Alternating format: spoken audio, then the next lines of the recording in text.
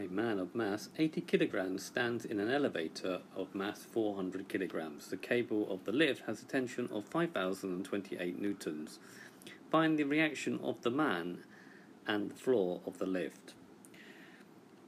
Okay, Newton's third law of motion states, for every action there is an equal and opposite reaction. So, treating the man and the lift as one object and letting the acceleration be a, we're treating it as one object, then the reaction forces between the man and the floor are internal and can be ignored. So, resolving vertically this way, okay, so we're going to have 5,028 minus 400 plus 80, because that's the mass of the lift and the mass of the man, lots of G is going to be equal to MA, so that's the mass is going to be, total mass is 400 plus 80 times A.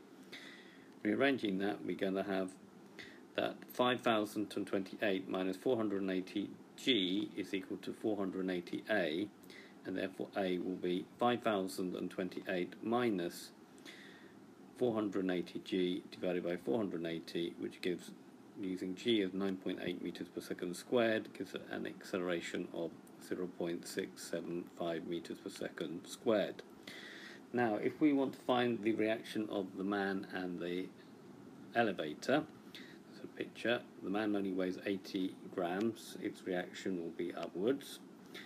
Then resolving vertically, R minus 80G will be equal to the mass, which is 80 times the acceleration, which we just calculated to be 0.675, which is going to be, R is going to be 80 grams plus 80 times 0.675, which gives 838 newtons. Alternatively, we can just consider the forces acting on the lift. We've got this force acting up here, we've got these forces acting downwards. This reaction will react downwards due to Newton's third law, because Newton's third law says the reaction of the floor and the man is equal and opposite to the reaction of the man on the floor. So this will be an equal reaction.